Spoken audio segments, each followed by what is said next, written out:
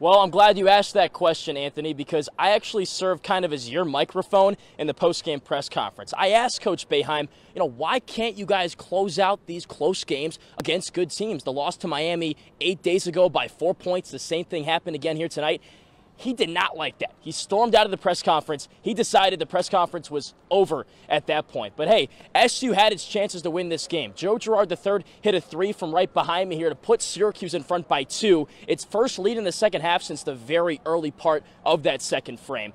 From there, SU just needed to stop defensively. They didn't get one. Pete Nance went to the free throw line, split the pair. On the second miss, Joe Girard rebounded the basketball, kept it in play, threw it right under SU's basket, and Nance dunked it home. That was the game-winning basket, and SU had some other miscues down the stretch, like an offensive foul that plagued SU. So I chalk it up to two things: mental lapses today and miscues for Syracuse in this loss. Yeah, John, there have been so many tough losses for this Syracuse team, especially in the recent going, but did you get the sense that this one hurt more than some of the other ones?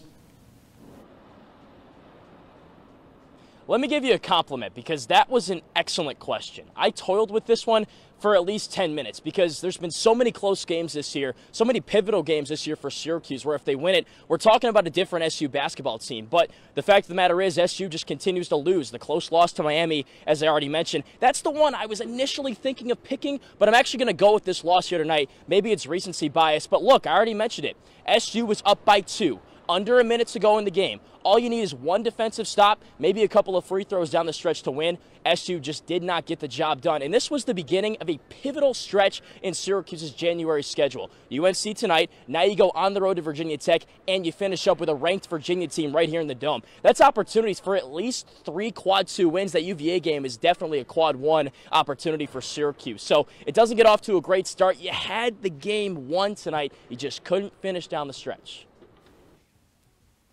Thanks, John. Another question for you. We saw Jesse pick up his 4th foul with just over 13 minutes to go. Can you kind of walk me through what was Jim's process in bringing him back into the game just 6 minutes later with 4 fouls, knowing very well he was going up against a very physical opponent in Armando Bacot?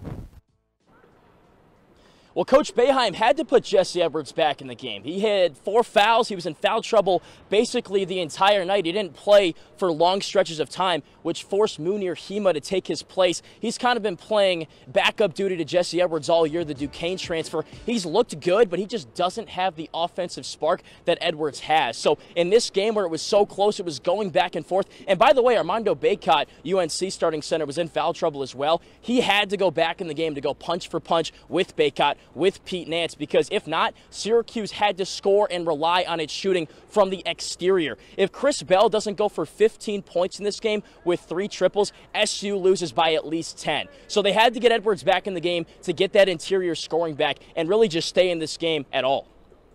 So Jesse Edwards really showing how thin this front court unit is for Syracuse. So thank you so much, John, and I hope your feelings aren't hurt after Jim Boeheim stormed off the podium with your question. But let's figure out how Syracuse